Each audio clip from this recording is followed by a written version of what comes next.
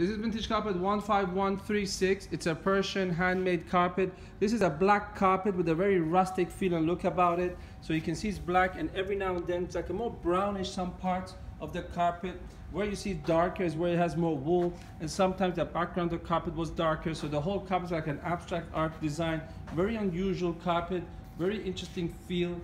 Because also like here, if it doesn't see in the video, but like it's got more wool, and here is actually flat but darker. So the whole carpet just turns around and becomes very interesting by itself.